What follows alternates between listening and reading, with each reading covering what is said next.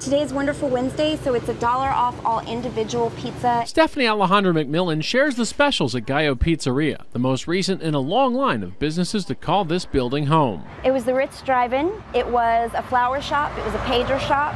And before that, it was El Gallo Molino. It's all still connected to my family. We still even call it the Molino. The stained glass rooster, my Aunt Jennifer made that. I wanted to bring some of our family and our culture into the food we make. The result? Pizza that gets personal. My cousin grew up on Arizona Street. She called and she said, this is the pizza you need to make. It's actually pronounced Chanchi, because that's her nickname. I never would have thought to put honey on a pizza until Jay. I even told the employees once that if somebody asked for a bubblegum pizza, I would do it. I would do it. And if you think bubblegum pizza is crazy, well, you don't know Mac. We should show them what we got in the back. That pizza that we want to do. Oh, yeah. Oh, no. Yeah, this is an emperor scorpion right here. I mean, you can put it on a pizza if you want.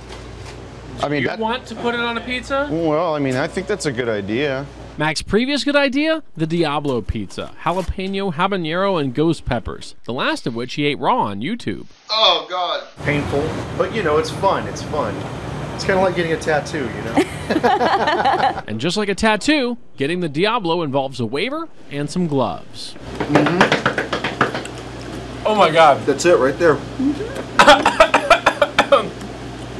Tear up that waiver. Tear up that waiver. If you'd like to try the Diablo, be sure to bring your ice cream and follow me on Facebook and Twitter and tell me how it hurt you like it hurt me. From Gallo Pizzeria on the west side, JT Street, Fox News at 9.